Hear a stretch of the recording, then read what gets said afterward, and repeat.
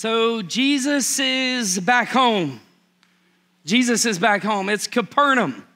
And Capernaum is home. Now, you know the phrase that pays. Say it with me. There's no place like home. There's no place like home. When I travel, I take my pillow with me. It's my pillow. That's not a my pillow, but it's my pillow. And I'd rather do without some clothes to have my pillow, because there's no pillow like my pillow. Now, when I travel in a vehicle, I take my fan. I do. I'm telling you, my kids laugh at me. We go to a hotel and they'll come in a different door. Like, we're not walking with you, Dad. That's embarrassing. And I'm smiling because it's my fan. Stephanie's like, oh my God, I can't believe we're in the Omni with your fan. This is my fan. This is my fan. It's like your dog. That's your dog. Maybe like a cat, I would imagine. It's your cat. That's my fan. And you see, I'm a light sleeper. And so, if someone's snoring, I'm not sleeping. Stephanie doesn't snore, so don't tell her I said she snores. But if there's light, it wakes me up. Anybody like that? You sensitive? If I hear something, we got 2 full-grown Rottweilers who think that we bought a leather couch for them. They think it's their couch. We just living in their world. You know what I'm talking about? And man, one of them, the puppy's, almost 2 years, a little over a year and a half. The puppy's got this deep voice now. It's not a little puppy anymore. So I can be upstairs. I'll come downstairs. She'll forget I was upstairs. And then she barks and I jump. And I know that's my dog, but that dog, you got to bark. So if I'm asleep in the middle of the night and that bark goes off, which doesn't normally happen, wakes me up. I don't want to wake up when I'm sleeping. I want to get to that REM sleep, that deep sleep, restorative sleep. There's no place like home. So I carry my pillow and my fan with me, unapologetically. I know you'd be judging me, but it's my fan. That's my pillow. There's just some things about the comforts and the comfort of home that's special. Would you agree? And so Capernaum was special. Although later Jesus would rebuke Capernaum because of their lack of faith, their lack of belief. It was his hometown. Now, don't think like New York City. This is just right off the Sea of Galilee. It's right off the shores of Galilee, and it's a fishing community. So imagine like a long time ago, back when Destin was small, imagine just that, as a fishing village. Capernaum was where Jesus did miracles, and Capernaum is where Jesus did ministry. In fact, if you go to Israel with us next year, we're gonna go in the fall. I hope you come. It's amazing. You got to go to Israel sometime in your life, and we're gonna be going until Jesus comes. And so whenever that is, that'll be our last trip. Then we'll be in the Holy Land for real. But we're gonna go to Israel. And when you come to Capernaum, outside there's a big sign. How many been to Israel know what I'm talking about? And on that sign it says, hometown of Jesus, the home of Jesus. Capernaum was a special place. And it was a place where Jesus healed Peter's mother-in-law. It was a place where Jesus called disciples. In fact, Jesus called Peter and his brother Andrew and James and John, the brothers, the twins, the sons of thunder. How'd you like that nickname? Who are you? I'm one half of the sons of thunder. And what was your name? I mean, he like thunder and lightning. The sons of thunder. Jesus gave him that nickname. I'm like, Jesus is, let's go. He called Peter and Andrew and James and John. And one day Jesus went right up into a tax collector's office. He opened the door. He walked in. Jesus walked in right to the edge of the desk of a guy named Matthew. And he said, come, follow me. Now, just think about this just for a second. It's good to have imagination with the Bible, okay? It's okay. We're gonna read the Bible. We're not gonna add to God's word, but it's okay to just think about it in our day. Imagine you tomorrow at work. You're like, please stop, it's Sunday. I don't even want to think about it. And imagine someone coming up with a robe, some nice beach sandals, and they say, come, follow me. Some of y'all are already there. You're like, I'm gone. I'm out. I'm not even asking questions. I'm like, yeah, lunch came early today. Jesus does that. And later, Jesus would be judged by the Pharisees. And the Pharisees were the goody two-shoes. The Pharisees were the people that thought they were better than everybody else. And so they looked down on everybody else because you couldn't get on their level. Level up, you ain't leveling this up. Maybe his up or her up, but ain't not this up, not my up. Because you here and I'm here. And the Pharisees would be the ones who, when Jesus not only went to his office, Jesus went to his home, because there's no place like home. Jesus went to his home. He didn't come to Jesus' home because Jesus, although he had a hometown, Jesus was staying at like different places from time to time. Jesus didn't have a crib. You want to see Jesus on MTV cribs? Like, check out, let me show you. Look at this chariot. Look at them gold wheels on there. No. Jesus like, hey, Pete, can I stay at your house? He's like, yes, Jesus, you know the answer. Always. Hey, Pete, your wife cooking again? Yes, Jesus. You know, so now all of a sudden he goes to Matthew's home, and the judges be judging. They on the outside looking at Jesus, talking, texting, gossiping, TMZ. I mean, they putting it out that Jesus is hanging out with a sinner. And what they didn't understand is that's why Jesus came. He came for sinners. Jesus didn't come to the sinners so he could just come at the sinners. Jesus came because Jesus is for sinners. That's good news. That's really good news, man. That means there's hope for me, because I'm now a saint, but I was a sinner. My wife still sometimes reminds me I haven't been totally sanctified. There's still some sin sometimes, but I'm a saint. I'm thankful that Jesus came for sinners. If you're here today and you're a sinner, we are glad that you're here. We're glad that you're here because we're just like you. Except for Jesus said, yeah, and now you're forgiven. And we said, thank you. Like Jesus paid for our meal. We forgot our wallet, and Jesus took care of the bill and the tip. Because he's like, no, this is grace. It's not works. I got it all. Home, Capernaum, this incredible place, this place where a centurion, like a big dog in the military, had a servant that was paralyzed, and then Jesus healed his servant. A place of ministry and a place of miracles, Capernaum. And they hear that Jesus is coming home, and Jesus gets back home and the house is packed. Now, y'all know what I'm talking about because we live here in Florida near the beach. How many of you think your house turned into a hotel this summer?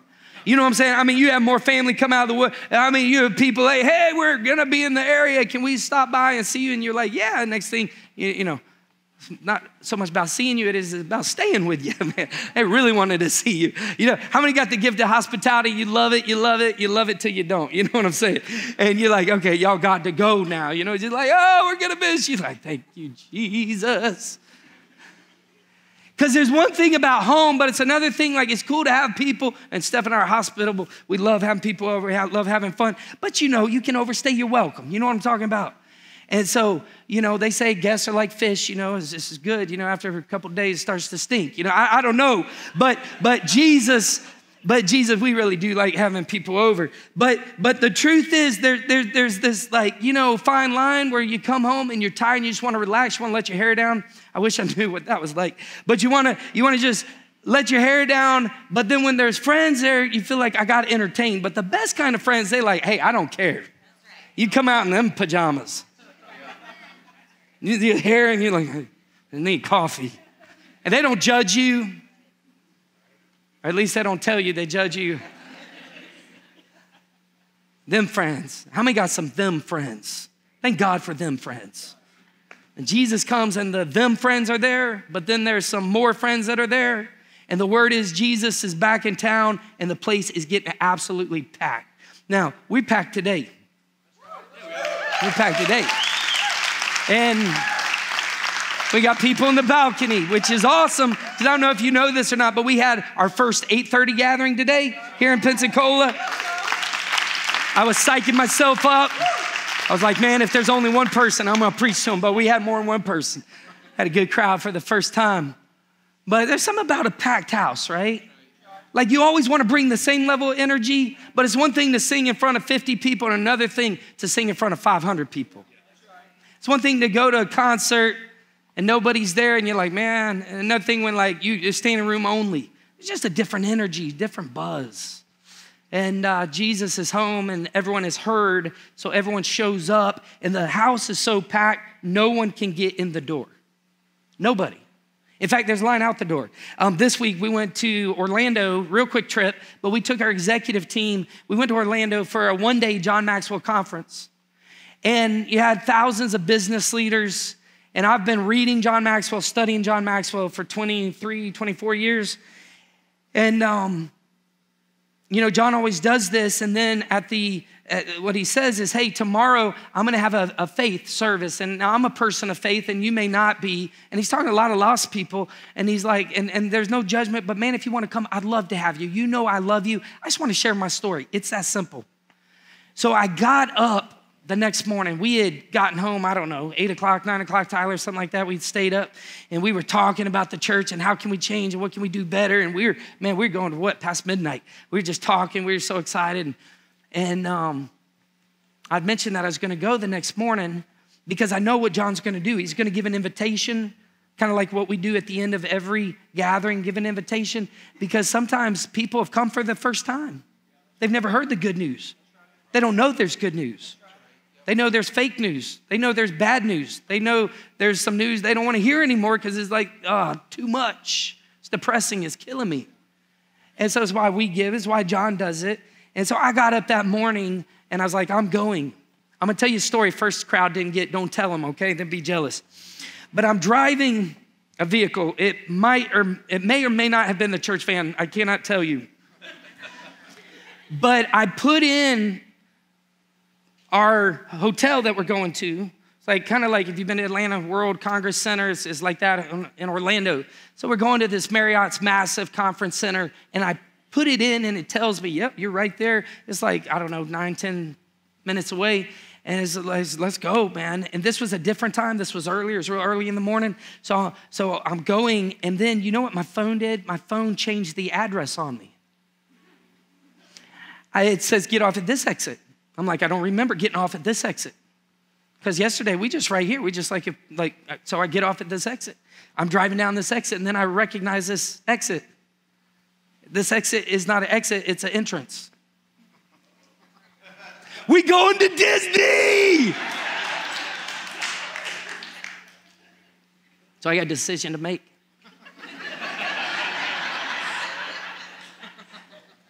John, I've heard John before. I love me some John or Disney. So I did what you would do. I took the church van right through the median and did a U-turn. Don't judge me. I'm telling the truth. Because I knew once I got in the gate of Disney, they would give my money. All of it. With a smile on my face. Yes, I'll go broke. So I get in there, and I know once I go in the gate, I'm going to get trapped in line. And so I'm looking, I'm like, surely they got a place to turn around. They don't got a place to turn around. But that church van made it. That church van made it through beautiful, green, luscious grass. Momentum Church. That was me at the wheel.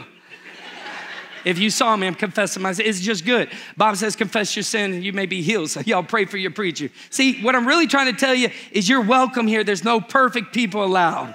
Welcome to church. And I get back on the road and I'm going, and then I get there and I'm in the parking garage and it's way far away, so far away that they got a shuttle to pick you up to take you into here, John. And long story short, I get up and then I go to the door where I can have a little crosswalk and the door's locked. And so I go up and down this. Now I'm sweating. I just want to get there and hear John give his testimony and watch people come to Jesus. That's it. And go home. The door's locked. I'm running up and down. I'm in there. It's big. I'm in there. I'm coming in. And as I come in, they finish like 2 words to a song. And they finish the song. And as I'm walking in, John's walking up. And the Lord spoke to my heart and he said this. That's what it's like every Sunday for some people. So I just want to start off and say thank you. Thanks for being here today. Thanks for being here. Because I still am, as far as I know. Disney hasn't, but as far as I know, I'm still a pastor. And I'm a pastor, and I was tempted just to be like, man, I'm going to be late. I don't want to show up late. I already know what he's going to do. I know Jesus. But I was really excited because I want to watch all these people come to Christ. And it just kept getting harder and harder and harder. And the devil just kept trying to keep me, because the devil didn't want me to see hundreds and hundreds of people coming to Christ at once, because that would really mess him up and really fire me up. And the Holy Spirit said, some people, Tim, you get there early, Tim, because you're the pastor. But some people fight hell so they can get a little bit of heaven. And I don't know who that is today. I really don't. But from the bottom of my heart, I just want to say thank you for fighting hell. And my desire is that you can be here and this be a little piece of heaven. So the house is packed, and Jesus is sitting there and he's preaching. He's sitting down, he's preaching. And there's something about preaching that's important. It's significant. It's ordained by God. It's God's vehicle to get you where you need to go. Faith comes by hearing, and hearing by the word of God. So God chose the foolishness of preaching, the foolishness. And sometimes God chose the least likely. But God ordained it. So if God's, if God's, touches on it, it's going to go good. And so he's preaching to them. Now, Paul would later tell Timothy, preach the word, be instant in season and out of season. Be ready to preach the word. My dad's here. My dad pastored in Columbia, a lot of other places, but Dad gave me opportunities in college to speak. Some of you heard this story, most of you haven't. And one Sunday, believe it or not, I was the worship leader. I was a worship leader, and so I led the congregation in worship, and I came back and I sat down in my seat, and my part was done. Now Dad's turn. And Dad looked at me and he said, you're preaching today. Dad, do you remember this? I was hoping you didn't, because I was going to add some stuff to it. This story was fixing to go, but he said, you're up today, you're preaching. I'm like, pardon me, excuse me, what? And he was teaching me, be ready to preach. Be in season, out of season. Yeah, so I made him pay for it. I preached like 3 hours that day. I was like, everybody stand, we're going to read Psalm 119. Some of y'all don't know, that's the longest chapter in the Bible. Anyways, but preach the word. I'm thankful God called me to be a preacher. I'm thankful when I was scared to death of talking in front of people in the 9th grade, my knees would knock. Man, now it's a dance move. Back then, I wish it was a dance move. My knees were knocking. I was like, I couldn't talk in front of people. And God's like, you are absolutely perfect for me. I'm like, you want me to do what? Preach. I'm thankful I get to preach. Because faith comes by hearing, and hearing by the word of God. And Jesus is preaching this house. This house is packed. They are in there, and the line is out the door. The line is out the door. There are 4 guys, and these 4 guys, by the way, this story is told in 3 of the Gospels. It's told in Matthew, it's told in Mark, which is where we are today, Mark's Gospel, chapter 2, 1 through 12, and it's told in Luke. 3 Gospels, same story, and these guys had a friend. So Jesus is in the house. Jesus is preaching. The house is packed. And I'm thankful the house is packed. I'm thankful you're here today. I'm thankful the house is packed. You know why the house was packed back then? It's the same reason why the house ought to be packed right now. It's because Jesus is in the house. That's why. That's why. Jesus is in the house. And so if Jesus is in the house, I want to get to the house. I want to be in the house. I want a good seat in the house. I'll stand in the house. I don't care. I'll stand outside the door. I just want to be near the house when the Lord is in the house. So it's why in Navarre, you guys ought to be packed. You guys are going to 2 gatherings in September. So let's pack. Let's pack it out. Right? What is that, 9 and 10:30? You guys ought to pack it out. We got a night of worship a week from tonight. A week from tonight. We ought to pack it out. You see, some of you say, well, I don't know all the words. And yeah, that's me too. Me too. It's okay. It's okay. Come anyways. You're like, well, I don't know anyone. Come anyways. That's where you're going to meet someone. Well, I'm single. You might. I'm just telling you. Well, I don't feel like it. That's when you really need to come. The devil's trying to fight me, talk me out of it. I think I might need to clip my toenails that night. The devil doesn't want you to be in the house when Jesus is in the house, because wherever Jesus is, the Spirit of God is, because Jesus is God. And let me tell you something. Listen, lives get changed. People get healed. Sinners become saints. And the love of God flows. So, yeah, a week from tonight, it's going to be amazing. You know what we're going to do real quick? Here's what we're going to do. We always bless somebody in the Dream Center right here in Pensacola, Florida. We're going to bless them. We're going to give them a $2,000 check. We're going to bless them. And so, yeah, maybe $2,500. We're going to bless them. So I don't, man, you want to get here. You want to hear what they're doing. Some of y'all care about sex trafficking, and thank God, because a great movie, we've got a lot of light on it right now. They're all about it, been doing it before the movie came out. Been doing it for a long time. So it's going to be amazing. Tonight's Blackwater. Tonight, how many men are getting baptized, Brian? We got 80 so far. I said, what? What? What?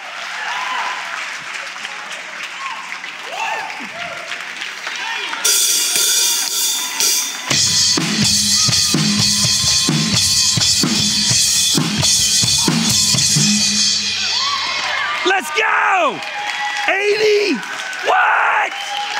80. I said 69 in the first gathering. No, it's 80. I'm glad I didn't say 80 and it was 69. I'd take it that way. 80 people. These men are going to get baptized. They're in prison, some of them for life, and they're saying, I want to be where Jesus is. Let's go. Give me that all day. There's 4 friends. You got 4 friends. I'm not talking about the people you just talk about the ball game with. I'm talking about the people that they got your corner. I'm talking about the people that they'll carry you when you need to be carried. I need some help real quick. Just one person, I don't care who it is. Just, you don't have to talk. You don't have to say a word. I promise you, I just need you to hold something. Would one person come help me? Just one person. First person up.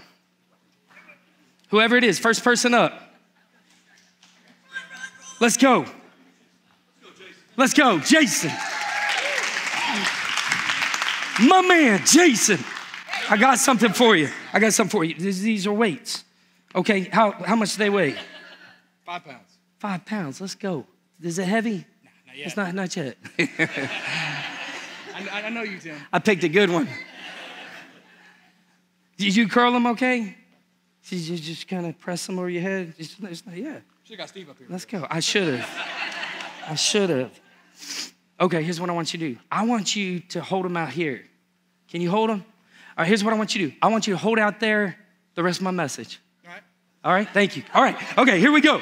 All right, everybody right here. So there's 4 friends. These 4 friends got a friend. The friend is paralyzed. The friend cannot walk to Jesus. The friend cannot move to Jesus. The friend has a problem. What's his problem? He's paralyzed. He's paralyzed. It doesn't feel like 5 pounds anymore, does it? No, we just start again. It goes up real fast. Pretty soon you're going to have 300s in either arm. So these friends get their friend and they say, we're picking up your mat. We're taking you to Jesus because he's paralyzed. Something is physically wrong with him. How many know people, you got friends, you got neighbors, relatives, there's something physically wrong with them. They're fighting disease, sickness. Maybe they recently had COVID. Maybe they're fighting cancer, whatever it is. Maybe it's emotional. Maybe it's mental. I don't know. But you got a friend and it's like something is wrong. Thank God for friends because iron sharpens iron, right? Which means sometimes there's friction, but it's okay. Iron sharpens iron. And so these friends pick up the mat, one on each corner. There's 4 men and one in the middle. And they're carrying him and they get to the house and they stop at Chick-fil-A, but it's Sunday and it's closed. So now they're late and now they go to another place to get food. And one of them is the detail guy. One of them is like, we're going to be late. Let's go. You know how it is when Jesus there is going to be, we're not going to get in the door. And then they get there and they can't get in the door. And what does he do? He said, I told you so. Had you eaten breakfast before we left, like we talked about, we wouldn't be late. Now we can't get in the door. They couldn't get in the door. There's a problem. Why? Because their friend needed Jesus. Who do you know that physically needs Jesus? I know you're going to get me for this last 9 minutes and 46 seconds. It's starting to get, now you just hold it as long as you can. Oh, we're getting there. Okay, and when you're done, you just take a break, just put it back down, take a breather, and then come back up. All right. I love you. You know that, man. I love you. So here's the deal. These men are sweating. They feel like they're holding weights out here. And they're carrying their friend to Jesus. And they get there, and I don't know how long they traveled, but even 5 pounds out here starts to get heavy. And then they finally get to the door, and they can't even get in the door. I can't even get in the door? You know, and if you ever go to Universal or a place like that, you know, people don't like you cutting in line. You had someone come from you, excuse me, just from us right here. And then they go to the front of the line. I'm not talking fast pass. I won't finish that though. So anyhow, you ain't getting in front of me, man. You ain't getting in front of me. Don't cut in front of me. I was here 15 minutes late. You were 20. And so they're like, what are we going to do? We got to get a friend of Jesus. What are we going to do? And some of y'all know the story because you grew up in church and some of you don't. Let me tell you what they did. They said, okay, let's take you to the roof. A lot of people think this was Peter's house. So now let's just pretend we're Peter. So now all of a sudden these jabronis are getting on top of his roof. And Jesus is sitting preaching. He's saying the kingdom of God. And all of a sudden drywall starts falling out. And Peter's like, those darn squirrels. I'm telling you, I'm gonna get my rod. I'm gonna take care of them. And all of a sudden, it's not squirrels. There's a hole. And how big does a hole have to be to let a man on a mat down? Pretty big hole. And Peter's like, no. And now it's big chunks. Last gathering, when I wasn't looking, my friend went like this. Okay. And now it's big chunks, and now the hole's getting bigger. And Peter's like, "What are you doing? My HOA is going. What? Don't do what? Oh my good. What are you?" And now all of a sudden there's a man, and they probably didn't set out with rope, but somehow they figured out we're going to need rope because we got to lower him. So they couldn't get through. Now they're going to rip the roof off. Now they're going to lower him down, and as they're lowering him down, Jesus sitting there teaching. Somehow they figured out how to put him right in front of Jesus. There's something there I haven't figured out yet. There's something I haven't figured out about that. Somehow, I mean, think about it. Someone on your roof and someone is figured out right where Jesus is, and they're lowering him right there. And here's Jesus. And now all of a sudden, Jesus has a man, and everyone's like, what's Jesus gonna do? See, what Jesus saw was he saw their faith.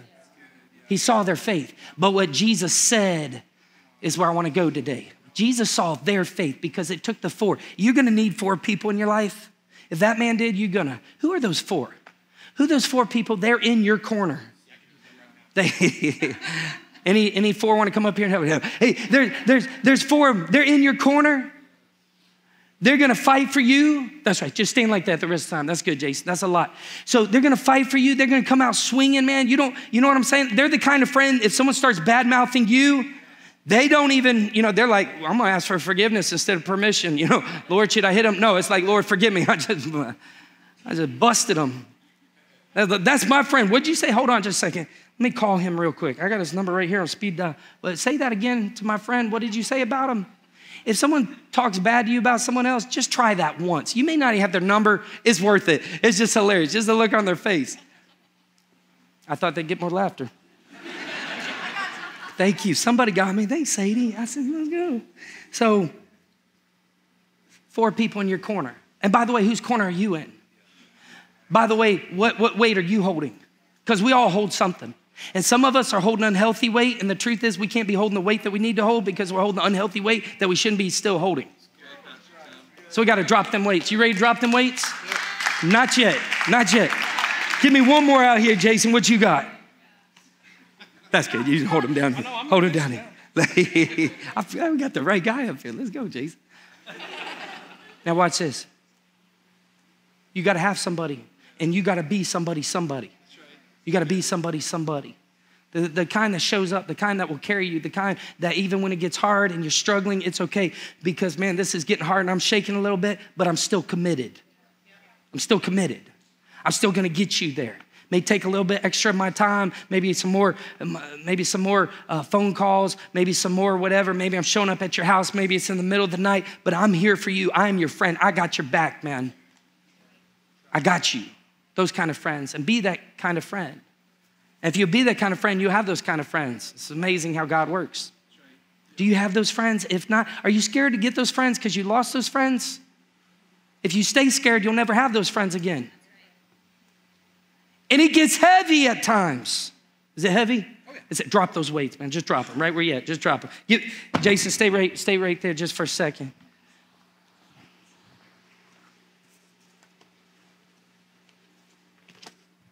Now just hold these. Don't do the math. Just hold those for me, okay? I'm going to finish my message. So these guys get their friend to Jesus, and then Jesus says this. He sees their faith, and then Jesus says to the man on the mat, Jesus says this. He says, your sins are forgiven. Now, there's some Pharisees even in the crowd. Sometimes you can have a Pharisee close to you. You don't know they're a Pharisee till they open their mouth. They expose themselves with their words. And the Pharisees, all of a sudden, they don't say anything because I don't want you to know. But the thing about Jesus is he's God. And so Jesus knew what they were thinking before they ever said something. And so knowing what they were thinking, Jesus looked at them and said, because their issue was the fact that Jesus said, your sins are forgiven.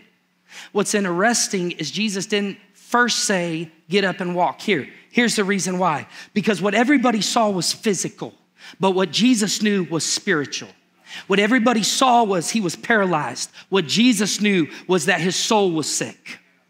What everybody wanted was for this man to get up and move. What Jesus wanted was for this man to be set free spiritually. You'll know the truth and the truth will set you free. If anyone's in Christ, he's a new creation. Old things are passed away. All things have become new. Jesus saw the spiritual when you and I oftentimes just stop at the physical. Jesus knew the spiritual, and Jesus went first to the spiritual because the spiritual is more important than the physical. Some of you are suffering today. Some of you are battling today. Some of you are pushing through today. Some of you just feel like, man, I ought to quit. I ought to turn around. Like it's not worth it anymore today. Let me tell you something. As a Christian, one day it will be worth it all. It'll be worth it all. It'll be worth it all. No more pain, no more suffering, no more cancer, no more tears, no more losing your memory, no more not controlling your tongue. None of it. It will be heaven forever. It'll be worth it. It'll be worth it. Jesus knew what they were thinking. He turned to him and he said, what's easier, for me to tell them your sins are forgiven or for me to say, get up and walk? But for you, so that you can see basically who I am in the Cliff Notes. Because Jesus is Jesus. He's God. He can forgive sins and he can heal you. He can heal you physically, get up and walk. He can heal you spiritually. But the two beautiful words first came out of Jesus' mouth was he says, son, your sins are forgiven. Son and forgiven. I wonder if we got any sons in the house today. I wonder if we got any daughters in the house today. I wonder if Jesus passed by you sometime in your life and you went from sinner to saint, where Jesus called you son and you're like, oh my gosh, I'm no longer a sinner. I'm now a son. I'm no longer a sinner. I'm now a saint. Like I've been made right with God. God is pleased with me, not because of what I'm doing or struggling to do, but actually the one that came through for me. He took my place. Jesus took my place. I wonder. And he says, so to show you, stand up and walk, grab your mat, get up and walk. And he says, and go, someone say, home, go home. Can you imagine? This is the greatest walk off ever.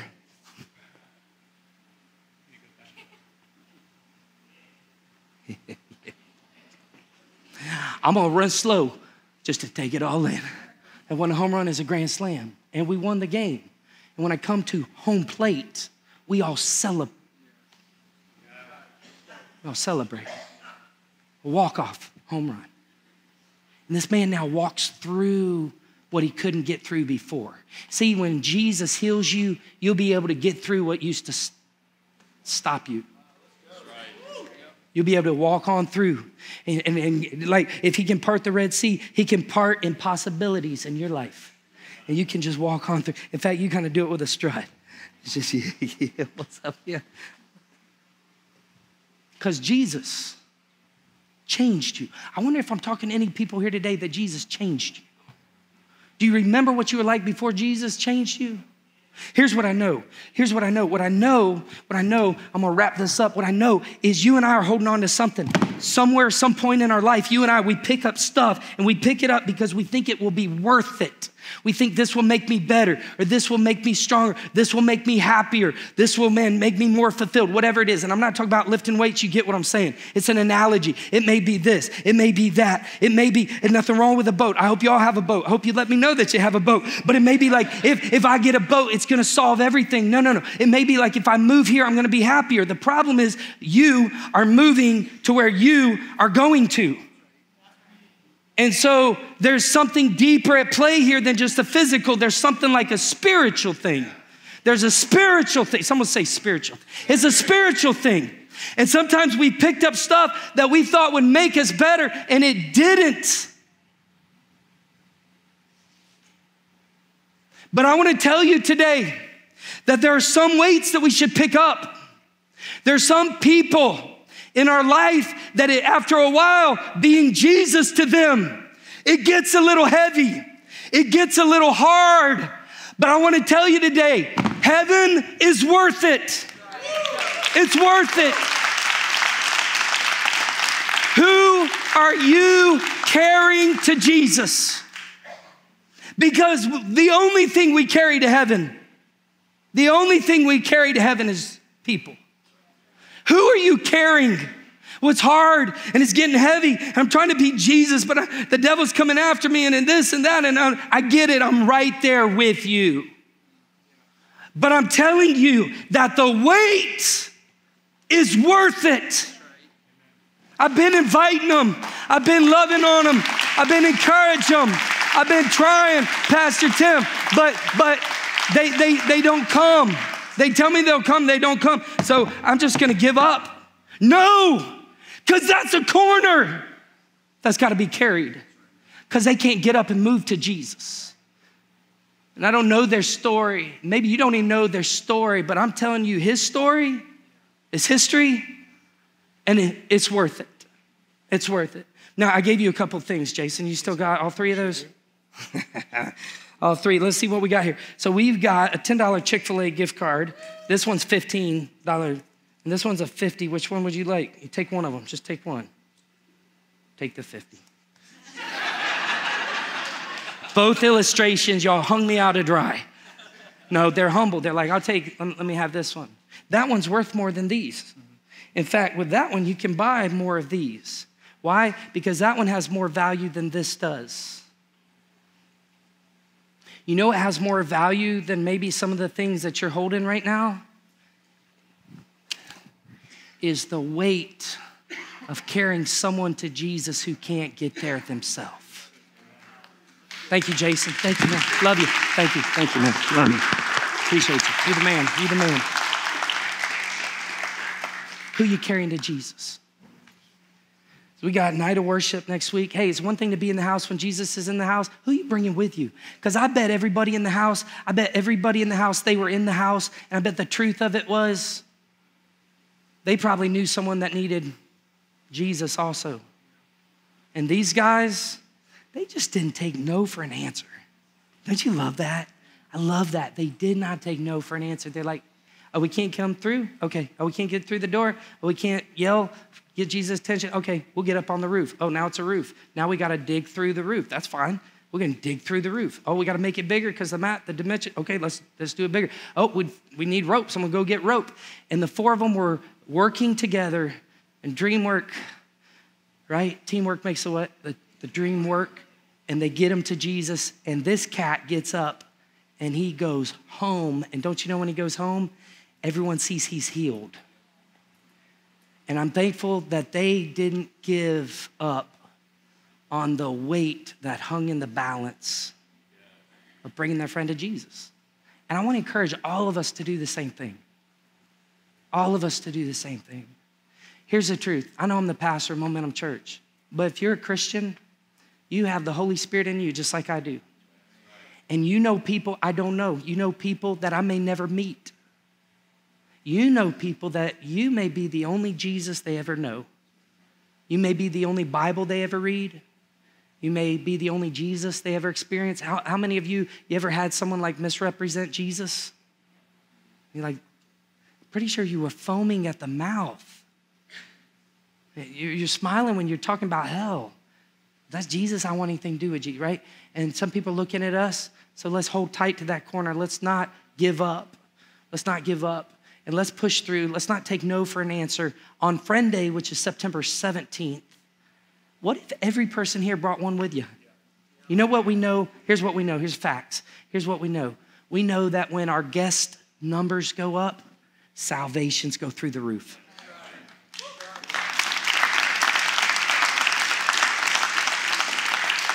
And I'll close with this. How many of you are a changed life because someone was part of a team, a process, a move of God to get you to Jesus? If that's you, stand up real quick. Just stand up real fast. Stand up, stand up. If you wouldn't be here today, if God used someone in your life, God used people in your life, or turn around and look. Turn around and look at all the people. Now watch this. What if just the people standing took this message to heart and said, you know what? God help me. And if you ask God to help you, you think he's going to tell you no? Right? I'm busy trying to figure this AI thing out. I don't know. That was funny. I'm going to laugh. That was funny. He's not too busy for you. What if we all, would you dream with me just for a minute? What if we all said, Jesus, I'm going to care about my neighbor like you care about him. I'm going to care about my person I work out with, my friend, my trainer. God, my boss, my manager, the owner of the company, my employees. We all have people in our life. What if we said, you know what? I'm doing everything I can. I'm not talking about putting them in a chokehold. Tell them, you're coming to church. You know? And they're like trying to tap out. Just talking about being salt and light so that something's different in you and they want what you have and they don't. And you invite them. Here's how you invite them. Come sit with me on the 17th. Can you say this real easy? Come sit with me on the 17th. Come sit with me. You could text them today. Hey, man, a month from now, I'd love you to come sit with me. Here's what I promise you. I'm going to bring a message that God will empower. The Holy Spirit will be here. The worship will be fire. And the chance of your friend being able to get up off that mat and walk is something you'll never forget. You'll never forget it. And it's worth it. And then there's nothing better than watching the man who got healed, got up off the mat and walked out. Go tell more people that didn't know like he didn't know about the one who he now knows, the one who's always known him, Jesus. There's something about it. And as Christians, that's what it's all about. And if you're not all about that, I'd ask you, are you a Christian? Because that's what he's all about. And so I want everybody's help. You guys be seated. We're going to close here with a message. Thank you for standing up. Thank you for being a testimony. Thank you for showing up. Can I pray for us today? God, I pray right now through the power of the Holy Spirit that all of a sudden you would start laying names and people and friends and relatives and neighbors, God, co-workers on our hearts. Flood our minds, flood our hearts with people. Lord, maybe we just see, maybe we just hear them. And we see them, but we don't know the real issue. We don't see the soul, we just see the sickness. We don't see them as what could be a saint. We just see them as a sinner. God, I pray you put them on our hearts, put them on our minds, God. And I pray, Lord, in the next month, we begin to pray and ask you for strength and courage to reach out, God, and just to ask them, hey, man, come over. Let's fire up the green egg. Let's have lunch afterwards. But man, I'd love for you to come sit with me. That's Friend Day. You're my friend. Would you come? God, thank you, Lord, that on the 17th, we're going to see people stand up all over this place and they're going to pass from death to life. They're going to move from being a sinner to a saint. God, thank you for that because of what you did here today. Thank you for moving in our hearts. God, thank you for helping us reach out. God, thank you for giving us the courage to be bold, to not be ashamed of the gospel of Christ. That's what Paul said. He said, I'm not ashamed of the gospel of Christ because it's the power of God to salvation to everyone that believes. Thank you, Jesus. How many feel God right now? You feel God. Would you raise your hand? You feel God working in your heart. You feel God like the Holy Spirit's, man, rapid fire, putting people on your heart. They need you. They need you. That single mama. That guy that's going through a divorce right now. Would you, look here with me. Look here with me. Would you look up? Would you do me a favor? Would you come over? I got a corner. Would you grab a corner? Would you help me?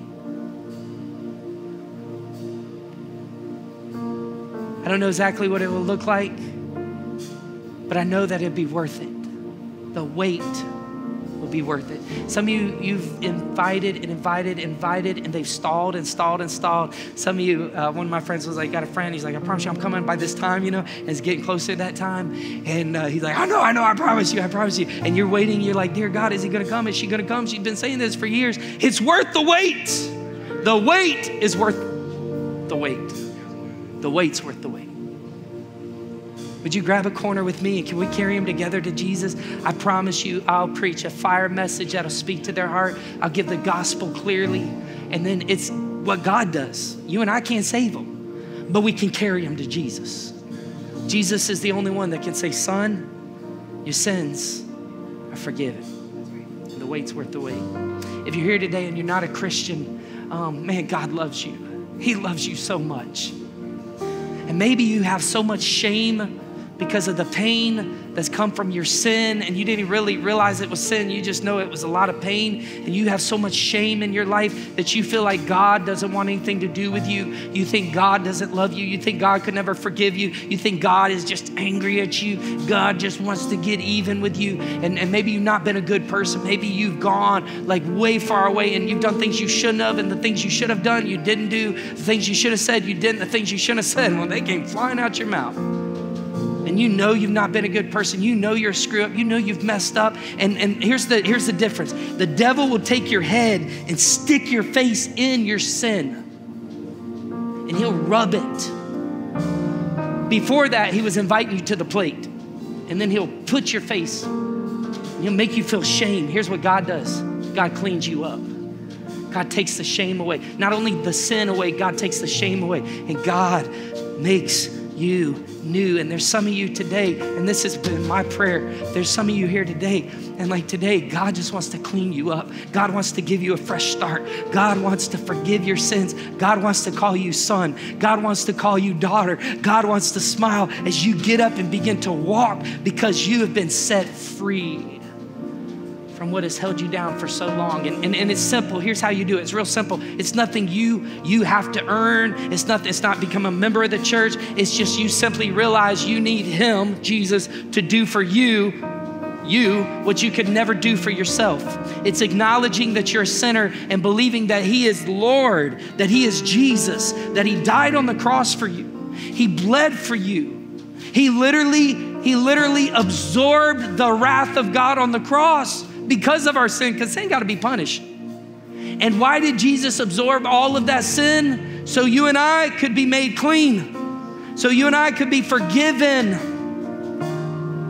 One of my favorite scriptures is Romans 5. It says, while we were sinners, Christ died for us.